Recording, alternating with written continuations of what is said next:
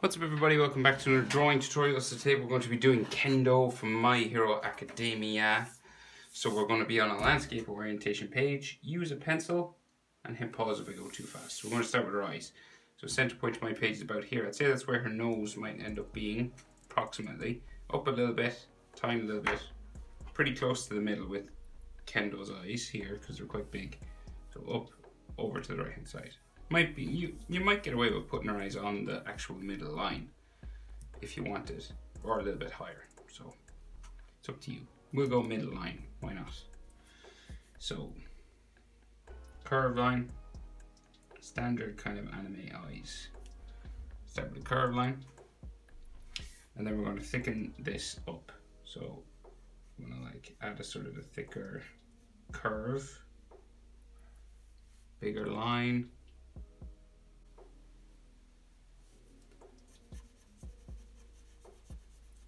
And some of this will go underneath her hair. So this corner here will go underneath hair. And she can have like a spike sticking off the end here.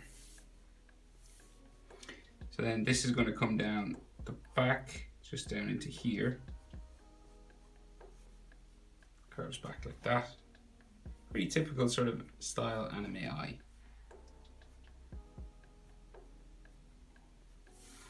So, and she could have some eyelashes sort of sticking up here as well.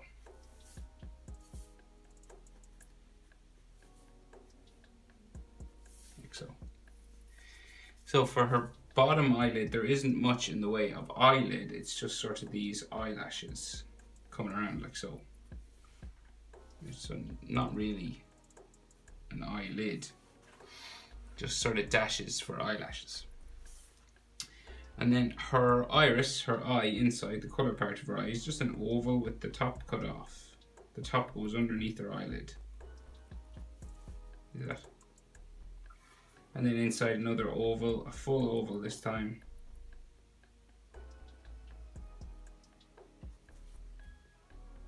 Like so.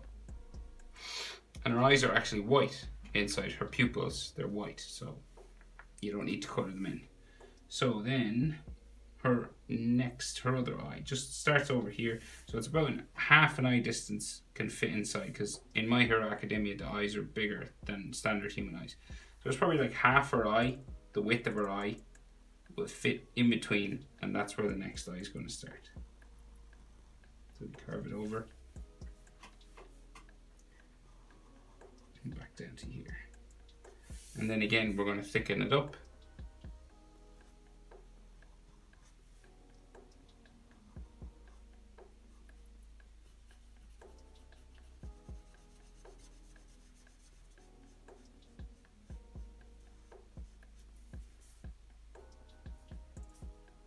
Kind of hook it down this way,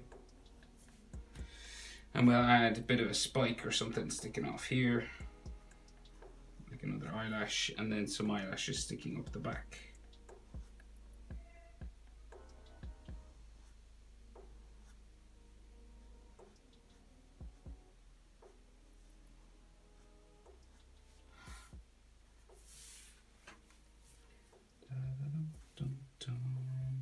And then eyelashes on the bottom of her eye. So again, nothing in the way of like actual eyelid line, just these sorts of dashes, 3 or 4 of them.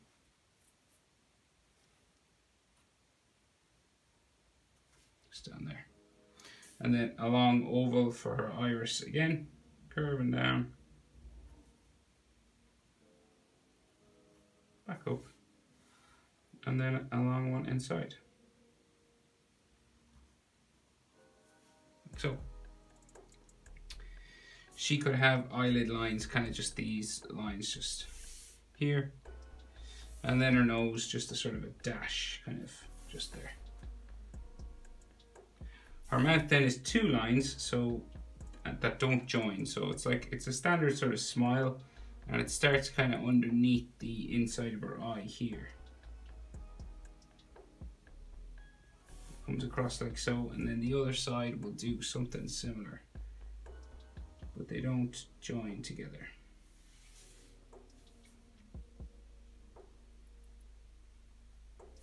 pretty common in anime, that kind of mouth that has a gap in between the two lines for the center of the mouth.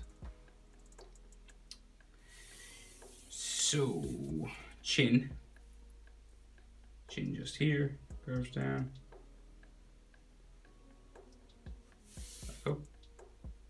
She's a real round sort of face, so no like strong features or anything like that. It's very curvy. So you can check proportions of the thing. Now, eyes to the bottom of the nose there is about the same as bottom of nose to chin. See the pupil to her nose, the bottom of it, about the same as bottom of her nose to her chin. Okay, and bottom of the nose to where her bottom lip would be if we drew it in, here to here, is about the same as there to there. So standard human proportion that way. It's just the eyes are real big. So then the jaw. Up like so. Like so. And we're just going to curve it around gently. We're not going to, it's not going to be like a big strong jaw or anything. It just curves up like so. Same on that side. So we will, she has eyebrows and a mask on as well, but we'll add her fringe for her hair first, because the mask and eyebrows are underneath her fringe. So we'll do the hair first. So hair comes down just past this eye onto her face, back up to there, and then up here, and then we go in towards the middle like so. Another spike coming down that way, back up, another here, some sort of hairlines like so, another spike there, down out that way, one here, and down onto her face on this side, and back up to there.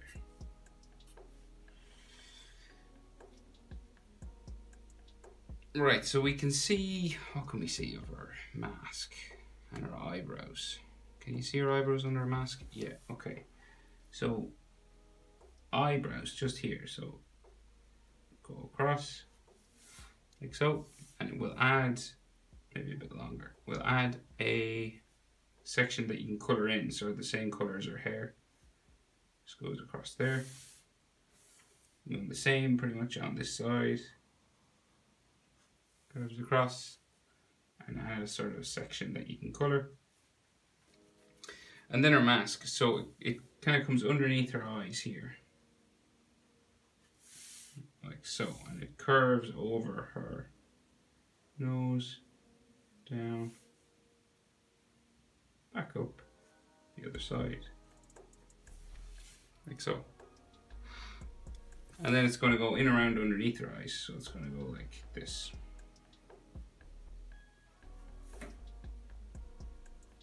Like so. And pretty similar on this side, so curves down.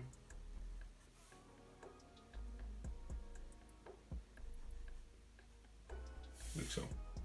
And I think it goes underneath her hair and kind of comes out the top of her head somewhere, just above her eyebrows, I think. Let's check. Yeah, so like it comes around here. It's like big black sort of curve. Out like so.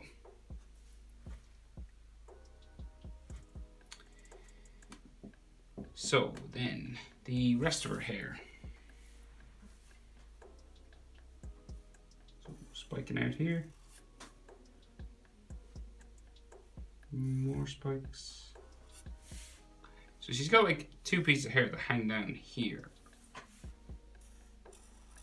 Like they're kind of part of her fringe or something like that. The same on this side, so spiking. Now remember, hair moves. Your hair doesn't have to be exactly like mine. Yeah, the spikes don't have to be in the perfect exact direction. Just as long as they're sort of generally pointing down here, and then they have a long section sort of on the side of her head here like this.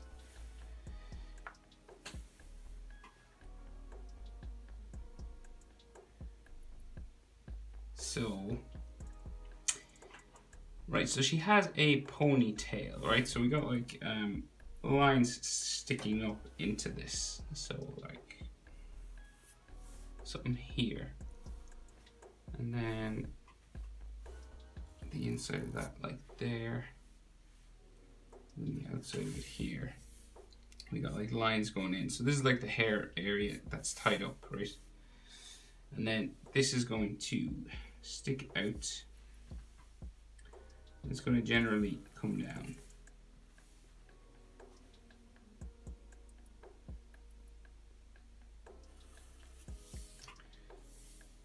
And we'll go,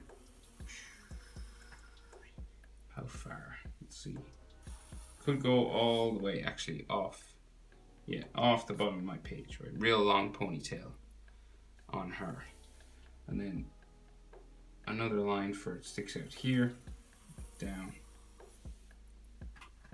Comes kind of across her shoulder.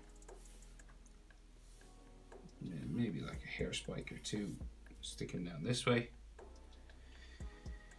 And another piece here. And we have a bit that goes behind her shoulder. So it comes out from behind her ear. And her ear's in here. I forgot her ear. There.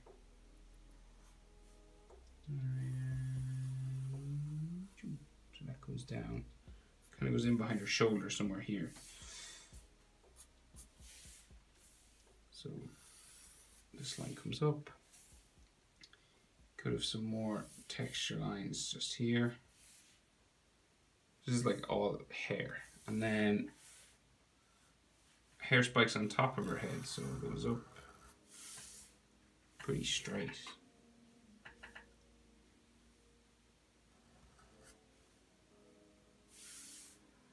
Sticking right up there, back down,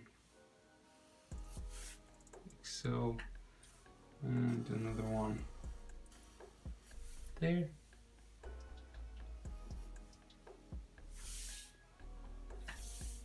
Maybe a smaller one here.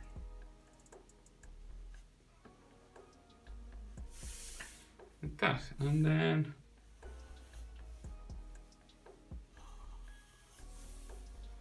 like so.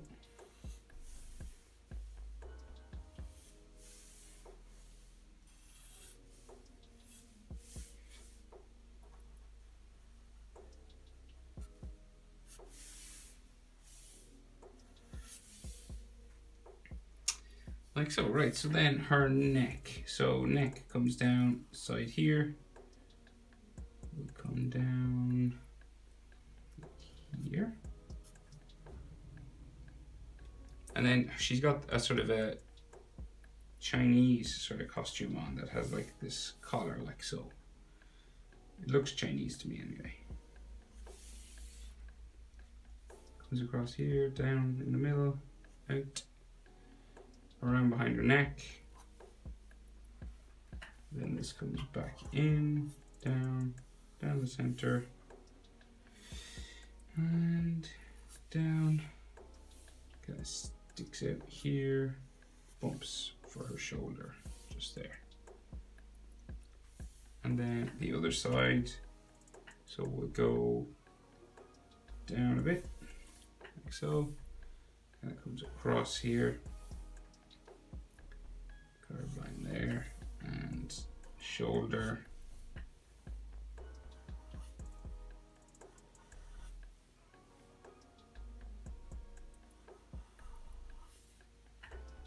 Like so.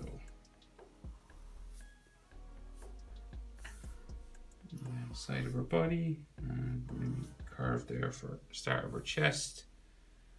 And maybe like a collarbone, and you can't really see our other one, so her shoulder's in here somewhere. Maybe up, down, maybe you can see some of her shoulder here. Goes behind her hair, and around maybe, yeah.